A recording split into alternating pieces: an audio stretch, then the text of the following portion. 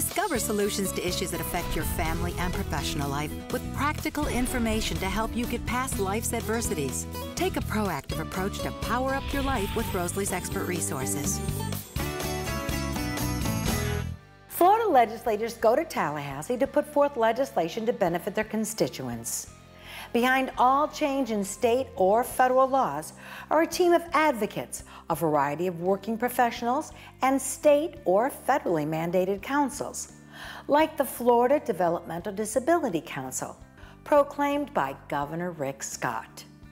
Supporters celebrated House Bill 1119 and Senate Bill 142, known as the Intellectual Disabilities Bill, which will change reference from mental retardation in state statutes to intellectual disabilities. A two-part press conference began with the ARC of Florida's president, Michelle Poole.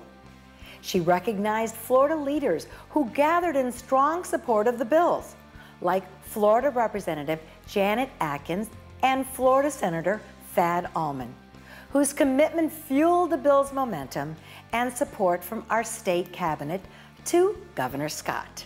And Representative Janet Atkins have both filed bills that will help end the R word in Florida.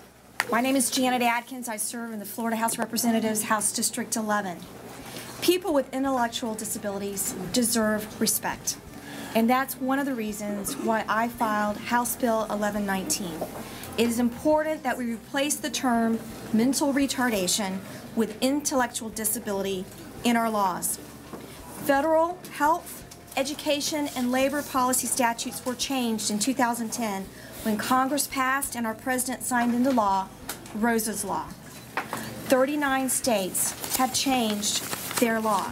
The R word has become hurtful slang that promotes negative stereotypes of people with intellectual disabilities. And now it's time for Florida to make that change and to end the R word. Hopefully this will be the year that we use the proper term, we give the proper respect, and we reflect the proper values. Words mean things, and we believe that this bill will put individuals in the proper perspective and respect them as a productive and meaningful citizens they are. So it's a great honor to do this bill. A great honor to. Self-advocates shared their real-life experiences. Meet Maura Rossi, advocate of the ARC of Jacksonville, actively representing those with intellectual disabilities throughout the state. People call me the R word. This makes me feel sad and bullied. But we now have an opportunity to change that with the Intellectual Disabilities Bill. Self-advocate Patricia Moody from Vero Beach let her fellow supporters in on her many talents. And being fluent in sign language, I'm a violinist, a singer, and a huge movie fan. I also have Down syndrome. When someone makes fun of you, it's something you remember for a very long time. People who use the R word are mean. They hurt individuals with disabilities. And end the R word in Florida. Derek Sneed of Monticello, Florida, voiced his opinion on the R word. People saying retarded, and I said respect someone.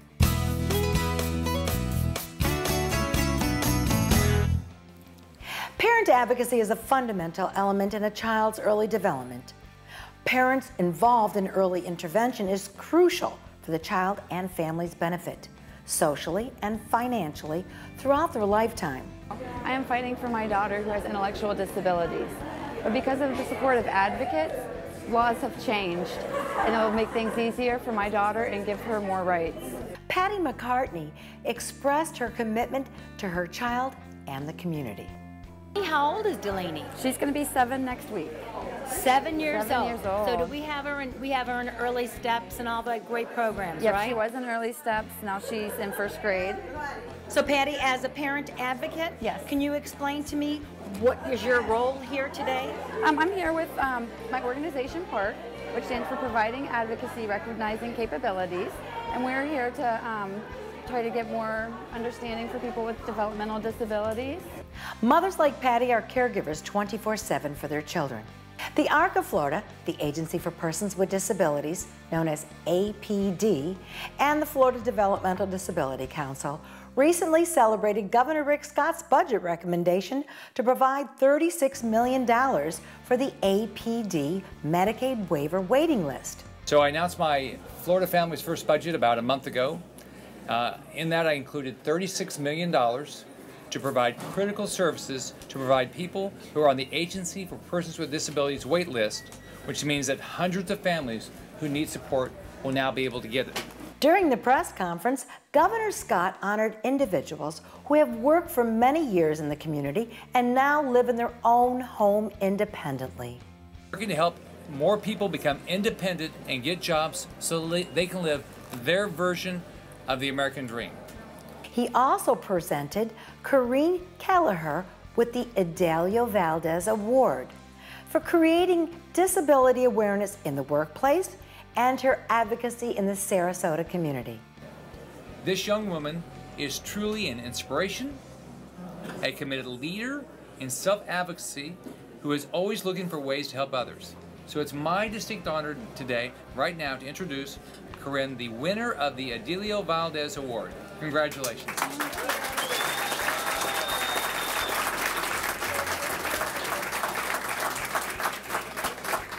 Learn more about developmental disabilities and Florida advocacy by contacting the Florida Developmental Disability Council at www.fddc.org.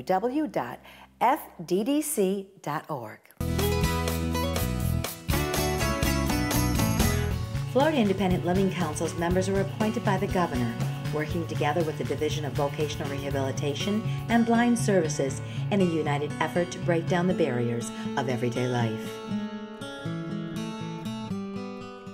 Are you getting this, honey? Oh, prime time. We are rolling. All right, Mama's gonna bring it home. Mama's gonna bring it home. Okay. Come on, watch this guy. Oh, backwards! Oh, don't. Oh. It went into Bob and Carol's yard. Oh, no? Okay, here it comes. Oh, no! Challenge your kids to be active and eat healthy. All right, let's see what you can do. Let's go. They might surprise you. Let's go. Search We Can for more ideas on how you and your kids can get healthy together.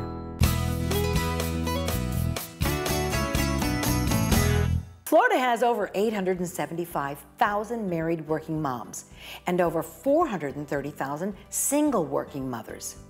Did you know an average mom spends 18 hours a week cleaning and organizing their home? In addition to transporting kids to school, after-school activities, organizing play dates, and a variety of personal responsibility, and some includes caregiving. Lifestyle and parenting expert Tara Aronson is here with time-saving tips to help moms spend more time with her family and keep her cool and be organized. Good morning, Tara. Good morning, Rosalie. So how can busy moms spend less time on cleaning routines around the house? Well, I would say that if you add a simple task to everything you're already doing, so for example, when you're making coffee, you go ahead and wipe down the countertops or wipe down the inside of the microwave, and when you're cooking, make sure you wash and put things away as you go. You can pretty much cut your cleaning time in half. So just double duty, double up on what you're doing, and you can have the amount of time you're spending every week. That's probably the simplest way. How do you handle everyday messes when there isn't a lot of time to clean up? You should keep everything together. I mean, ideally, it should be something that's portable. So for example, this is my cleaning caddy. They don't have to look like anything special. They just have to be able to hold all of the things you need. The cleaners, the scrubbers, paper towels. And I actually prefer paper towels over dishcloths. Dishcloths can really redeposit millions of germs back onto your surfaces, which of course defeats the purposes. And I love Bounty's new Duratowels because they act like a cloth, they feel and clean like a cloth, but you can actually throw away the dirt and the mess. One of the things that should be on everyone's list is cleaning your dishwasher. If you have smart products, if you choose the right products, like these new Cascade Platinum packs, it actually cleans the inside of your dishwasher as well as your dishes. What tips can you share to enlist the kids to participate and be responsible to do their share of chores around the house. When my son was about 2, I would have him help me sort the clothes. It didn't actually help me so much, but he thought it did, but it's a start. I mean, initially, they're not going to be that much help, but the idea is to get them used to cleaning, thinking that they live there, it's their responsibility too. And laundry, I think, I always bring up because it's probably the thing that I do most every week. So getting the kids to do laundry, getting them started by separating the colors when they're younger, and then move up to operating the machines. You can also help ensure success, or at least it worked for me. My son could never remember to put whites in hot water. So I use the Tide detergent. It doesn't redeposit the dirt if you're not using the right water temperature. So he always succeeded. The kid still does his laundry, never complains about it. Tara, moms need some time out, whether married or single. So why is helping her around the house and keeping some order the best gift a mom can receive? What gift could be better than time? And that really is what you're doing. And actually, you're giving a little love with your time. So that could be better. So that is probably the best thing you could do. Where can we get some more time-saving housekeeping tips? Well, you'll find more about the products I told you about at pgeveryday.com. And I actually put on my website some tips on what kids can do at what age around the house, and you'll find that at mrscleanjeans.com.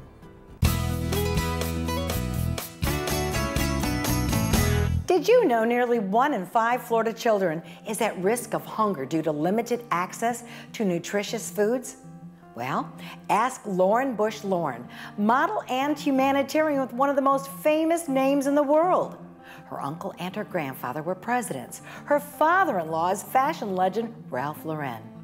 And Lauren is the co-founder and CEO of Feed Projects, a personal effort to fight hunger around the world. She's joined this morning by the president and CEO of Clarence, Jonathan Sarin. Good morning to both of you. Good morning. Good morning. Lauren, tell us how you got involved in feeding hungry children and your latest project with Feed. Sure. I first got involved when I was a student. I had the amazing opportunity to travel around the world with the UN World Food Program. So through that lens, really learned about hunger and poverty firsthand. You know, 100 million children worldwide are underweight, meaning they don't have enough food and nutrition to really sustain them and allow them to develop properly. So seeing that, you know, it's very disheartening. Yet I saw a lot of amazing programs that are really helping children, and one of those is school feeding. So in the poorest countries around the world, children are receiving a free nutritious school lunch, which means that it may be the only meal they'll get a day, but it has the vitamins and nutrients they need.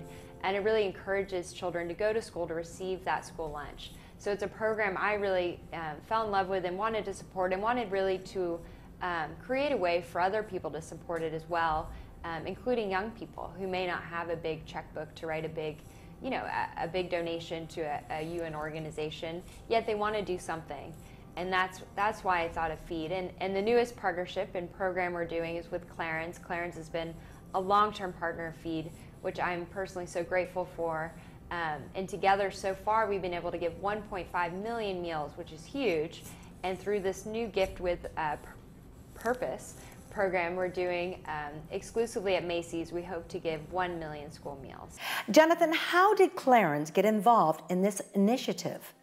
Clarence is a privately owned company and a family company, and we are encouraged by the founder of Clarence and by his sons to always find in every countries where we are, and we are available in 100 countries, a local partner so we can give it back. The family has very strong values, and they always want to be a corporate citizen. And we were very impressed with the work of Lauren. She managed to find a way of creating a cause and create a charity that is both scalable and sustainable. And we partner with Macy's because Macy's can give us this national audience to kind of redefine what is the gift with purchase into the gift with purpose. Instead of just receiving a bag with traveling size of a brand, you receive a bag that provides for 10 meals, and you receive also 6 pieces of our iconic products. How does the Feed Project work on a local level in Florida? you know, we want customers to discover the FEED program, and what Macy's can offer us is a national stage. Clarence is available in many different retailers, but we have more than 400 stores in America with Macy's. So we partner with Macy's. They're going to give us both stage, the theater at counter, but also the audience, because it will be available on Macy's.com. It will be available in some of the catalogs and the pieces that communication piece that they do, and we will contribute by giving away these bags that are filled with our products, and at our sell time will provide 10 meals. Our goal with Macy's and with Feed is to provide for 1 million meals in 1 year throughout this promotion and another promotion in fall. Lauren, how many children do you hope to reach this year? You know, unfortunately, there is such a need abroad and here in our backyard, as you mentioned earlier. So we really, you know, want to continue to reach as many people as we can, especially children, again, with the food and nutrition they need. So we don't per se have a number goal. To date, we've been able to give nearly 60 million school meals, which is something we're very proud of. This is one amazing truffula tree. Can you imagine a place where these grow everywhere? Yes, it's called the forest, a magical place to enjoy with your family.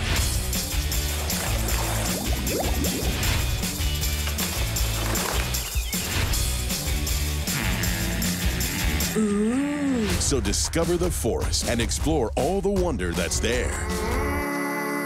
Visit discovertheforest.org to find a forest near you.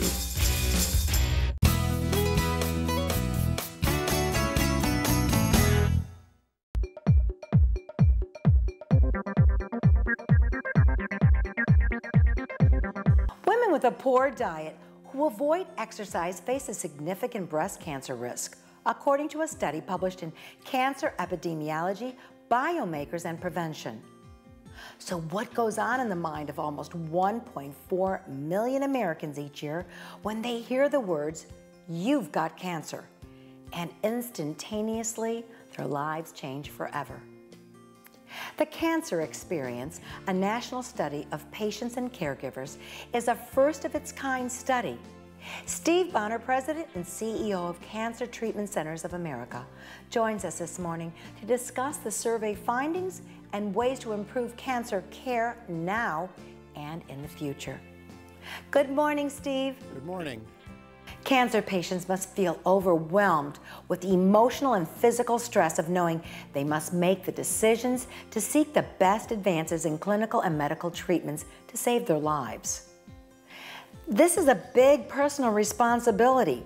What did the survey find about patient and caregivers' issues to help them get past this life-altering experience? Well, you're so right. This is such an attention-grabbing and almost life-stopping diagnosis. And what this survey tells us is, first, how smart cancer patients and their family members are about what they need, what they want, and what they expect in order to help them beat cancer. Number two, it tells us how we're doing as an industry across all providers in delivering what it is they're looking for. And the first striking finding here is that 1 in 4 cancer patients are dissatisfied with the care that they've received. Number two, as you suggest, these people are very willful. This is their life, and they're going to take control as they seek the care that they value and that's going to give them their best chance to beat cancer. So 20% of these patients have left the first place they went for care and gone someplace else because they believe they're going to get a better result. What emotional support is needed and offered to caregivers and the patient? They want a quarterback that will help guide them through their care. One person that they know, who knows their cancer, and who can coordinate their care in these very complex organizations. 2/3 of these patients and caregivers said that's important. Only 1/3 of them said they got what they needed on that issue. Number two, cancer is not a tumor. Cancer is a body, life, spirit kind of a disease. It encompasses everything that a patient lives. As a result, they want holistic and integrative care. They want a team that's going to work together to support their full immune system and get down to the cellular level. And 90% of these patients said they needed that type of wholly integrated care, and less than 70% said that they were getting it. And the third major component is managing their pain. And this was very interesting because the caregivers cared more about the pain management than even the patients. And the caregivers said 2/3 want very high quality pain management, less than 50% were able to get it. So with these three elements, we've got a huge opportunity to listen to the patients, listen to the family members, and improve the care that we're delivering. What are some of the gaps found in cancer treatment that results in negative reactions by patients and caregivers? There are these three major gaps. A care coordinator that is personalized and is mine to work with, a holistic integrative style of care, a team that's going to take care of my care and understand me, managing my pain and being able to make sure that I have my pain under control. As a result, I'm able to stay with my care and keep forging ahead and be able to achieve the best possible result. And as we respond to this, we're going to find quality of care is going to go up, outcomes are going to improve, they're going to live longer, they're going to live a better quality of life, their satisfaction is going to go up, and we're also going to find we're going to be able to take unnecessary cost out because we're going to be delivering what they want and not delivering what they don't value.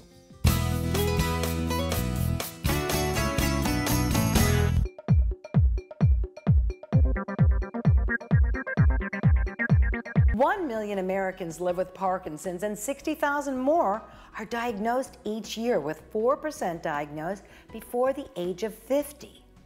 Statistics show men are more likely to have Parkinson's disease than women. Parkinson's is a chronic progressive neurological disease that affects movement. Professional football Hall of Famer Forrest Gregg spent 40 years fighting for victory on the field.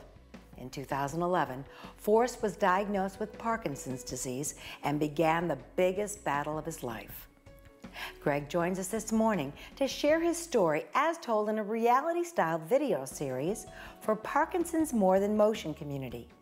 Joining Gregg is Parkinson's expert Dr. Rajiv Kumar, a movement disorder specialist. Forrest, tell us, when did you start noticing symptoms of Parkinson's, and how did your wife help you understand what was happening to you?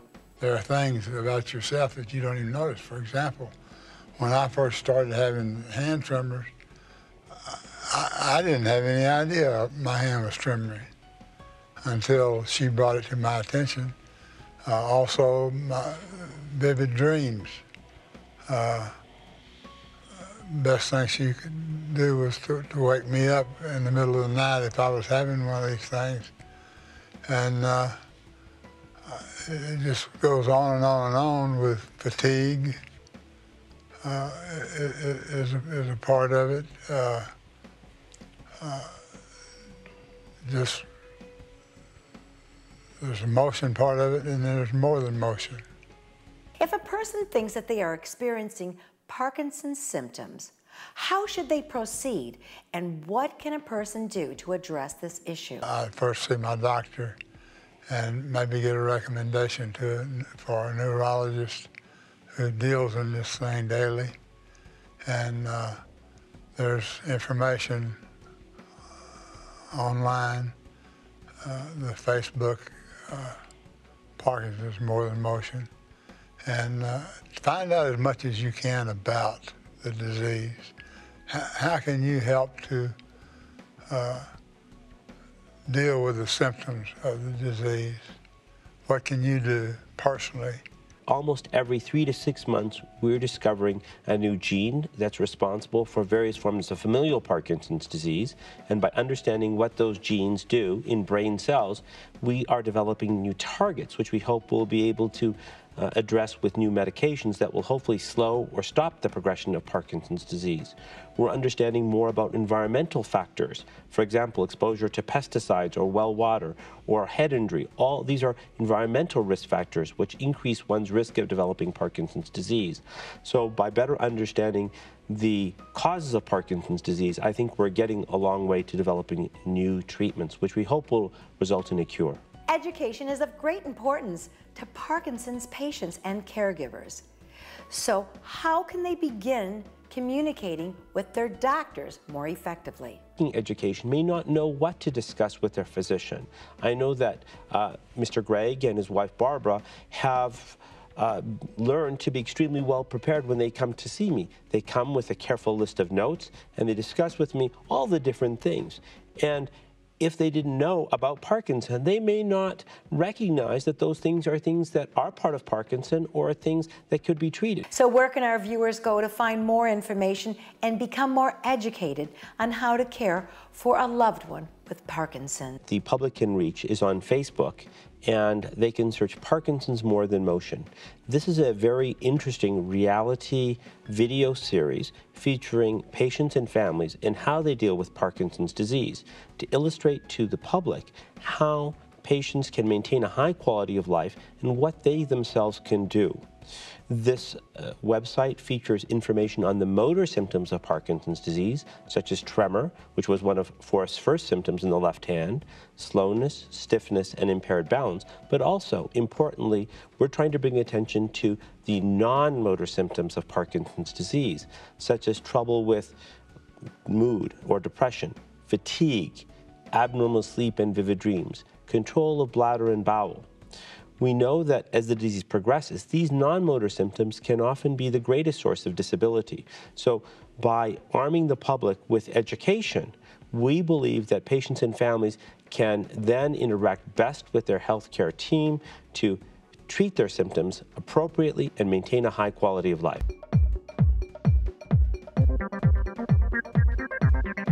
About 66 million caregivers total 29% of the U.S. adult population that provides care to someone who is ill, disabled, or aged. More women than men are caregivers, taking on 66% of caregiving responsibilities. Advocating for a loved one means being proactive to find the best medical resources available. Women are the nurturers of the world, but sometimes we forget to take care of our own needs to make sure that we care for those we love. Mothers deserve appreciation all year long for all that they give. Share with us how you cared for your mother, stepmother, mother-in-law, or a woman who is special in your life on facebook.com/rose.lee or visit us at roseleearchershow.com. Will the solutions to this show's issues help you or a loved one? Find shows like this and others on our website at roseleearchershow.com.